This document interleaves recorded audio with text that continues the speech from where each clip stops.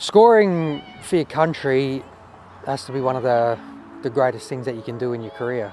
On debut, I think it was even more special for me. The celebration is just pure emotion. Carney in some space, taking the ball in towards an approach. Real chance for Australia. Goal! Travis Dodd on debut for Australia. It was not until after the game actually that talking to Mike Cockerell, that he said to me that I was the first Indigenous goal scorer for the Socceroos. So that's something that I can tell my kids, and they can tell their kids that I was the first Indigenous goal scorer for the Socceroos. So it's yeah, very special. It means a lot to me and has had a lasting impact on my career. Aussie Stadium on its feet, and Travis Dodd gets the goal.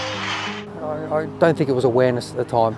You know, in my 30s, really, I guess. You know, after soccer had finished, and you sit back and think, well, yeah, I don't really know a lot about my family culture and history, but I since realised that there's a lot of Indigenous people out there that are in the same boat, and it's okay to say that you don't know.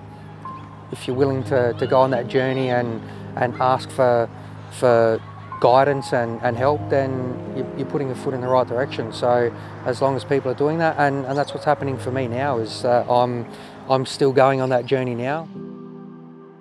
The more I'm getting involved in the Indigenous side of football, with player pathways and youth development, I can see myself doing that more and more.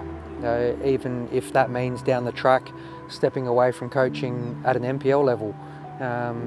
I certainly see that there's potential. There's over 300 registered players, Indigenous players in South Australia, so I'd love to see that number grow and help make that number grow in South Australia as well.